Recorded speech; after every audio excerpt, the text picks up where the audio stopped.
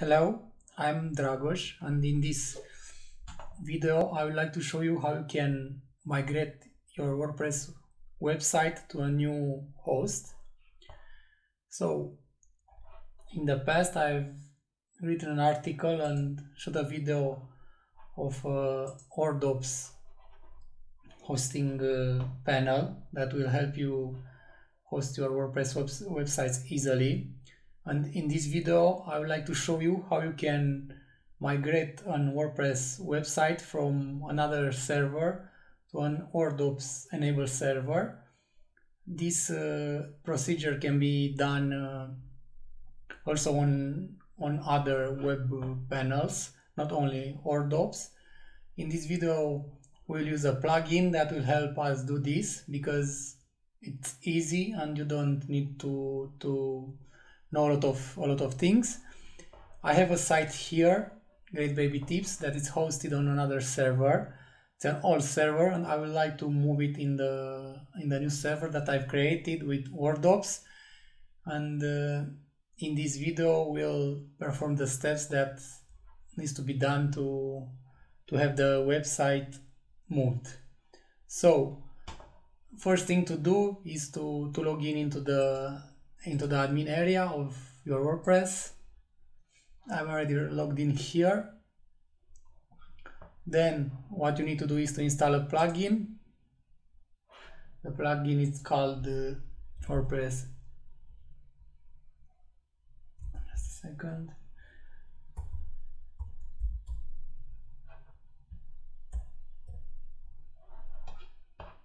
So the plugin is called WP Vivid Backup Plugin. It's a free one and it can be used to migrate your site to a new server or to migrate it to a new domain. In this case, we'll just move everything to a new server. The first thing you need to do is to backup the WordPress website. It will backup the database and the files. Right now the backup is created. Okay, backup is ready and it's stored locally. Next you need to download it. In this case the website is very small, so it is quite fast. Okay, the backup is downloading right now. We need to wait for the backup to finish downloading. Okay, so right now we have the backup of the website in here. Next, after you have the backup and you are sure you downloaded everything, you need to point the domain to the new server. To do this, you need to go into the DNS settings. In this case, I'm using Cloudflare to point the website to the server. So here I have the old IP and I just need to replace these IPs with the new IP of the server. So I have the IP here. I'm just replacing the IP right now. The IP is replaced. Next, we need to wait for about 5 minutes to be sure that the configuration are taken. Basically the TTL timer, the auto TTL timer for Cloudflare, it's 5 minutes, so we need to wait this period of time, and afterwards we can add the domain to the new server. So if you check right now, it's already pointing to the new server if you go with the browser, but we still need to wait to be sure. So I'll pause the video for 5 minutes and I'll come back after. Okay, so 5 minutes have passed since we changed the DNS records. Next we should we should go and add the domain to the WordOps. To do this, you need to run a command. You will find it here. Basically, this is the command that will you'll create your site with a domain, with the WP Redis cache, with a Let's Encrypt certificate. I'll do it in force mode, and the PHP version, it will be 7.4. So I have already written the command here. So this is the command that I will run to add the site. I will just copy it. Then you will need to log into your WordOps server, and I have already logged in here. This is the server that I have, and I'm using to host several websites. And the next, we just need to run the command here. I need to add our WordPress website. So it's starting to run, and it will go through all the steps that needs to be done to have the complete installation of WordPress. This will be a new installation. Unfortunately, the domain, the server didn't show the latest changes, so we still need to wait a couple of minutes to have everything set up. So I will wait until this will be successful and rerun the command.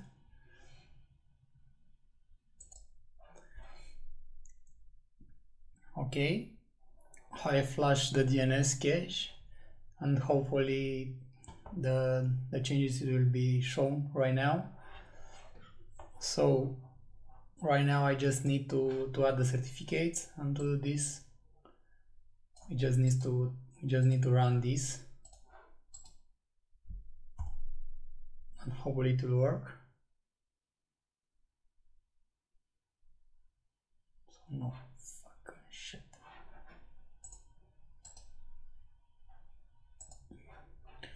Okay, so eventually the server saw the new changes of the DNS and installed successfully the certificates, but I needed to wait for another 10 minutes.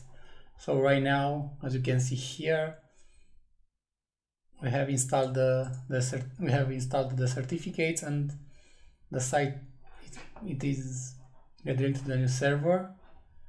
So we can see in here if WordPress was installed. Okay, let me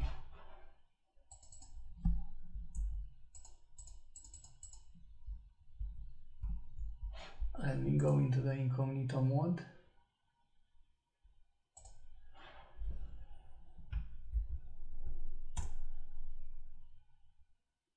Okay, so this is a fresh installation. Right now we just need to log in the UI.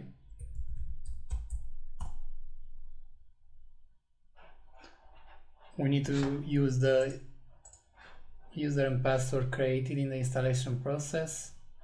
So I have it here. This is the account, and then we take the password.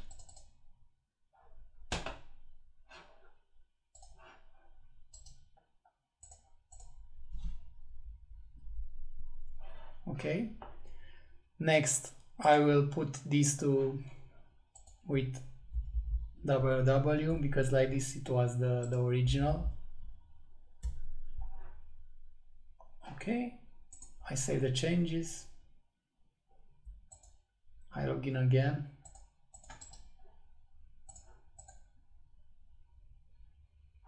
Next we need to install the plugin.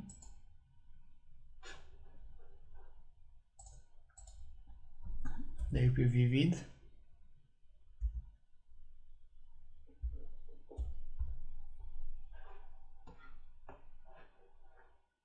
Okay. We activate it. Then we upload the backup that we downloaded. Should be in documents. Here it is. I upload it to the server, and afterwards we can restore it on this fresh WordPress installation, and after we should be able to have all our articles, photos and everything. Also previously the website wasn't HTTPS, so with this I have also enabled HTTPS for this website. The problem with this is that this is not without downtime, so you will have 20 minutes, let's say, of downtime, even more if you have bigger backups, and it will take more time to be uploaded. But for this website it's not a problem. That's why I've chosen this option. And if you have a small website and you can afford to have a downtime of 20-30 minutes, to be okay. Next, okay, the upload it's on the server. Next we just need to hit the restore, and the plugin it will start putting our WordPress backup in here, and after we should have the exact website that we had before. So if you check right now,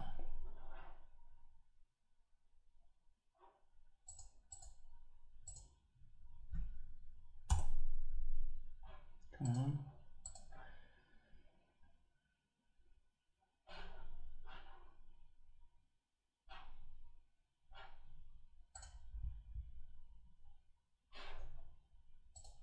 Let me check the settings here. I'll just move like this and see if it's working.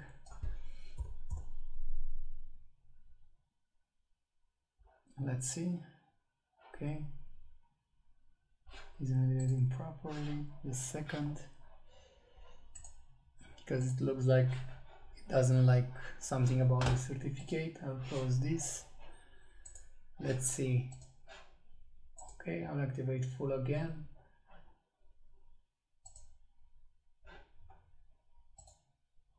Also, always use HTTPS.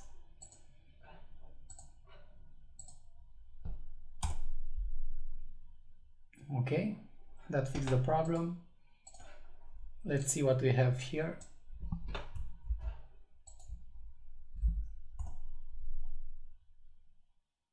So we have all the articles.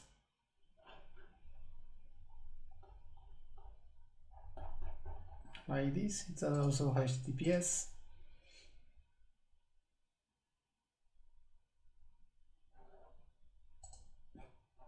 Right now we just need to log in into the background, and we need to activate. So right now we are using the old user of the website. There is the database was overwritten, so you can use what you had before.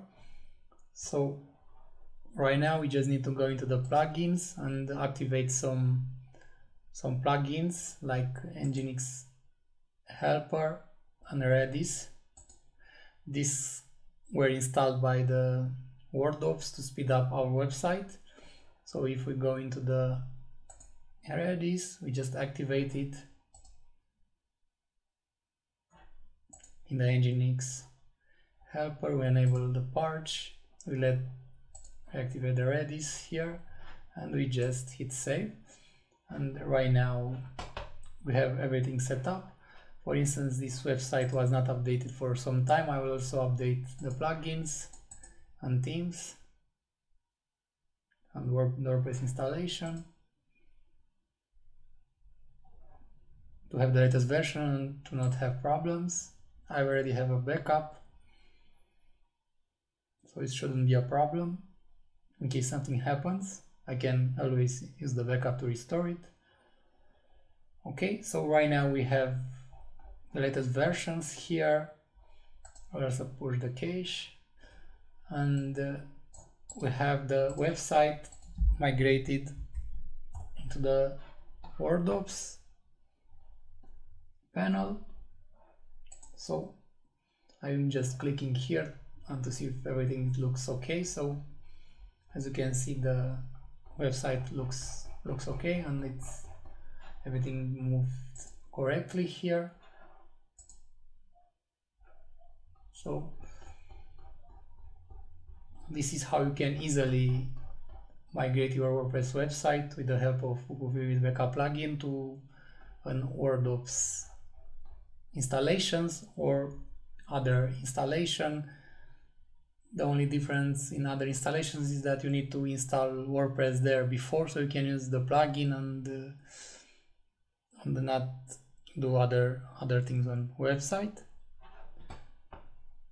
If you have questions, please let a comment on the video.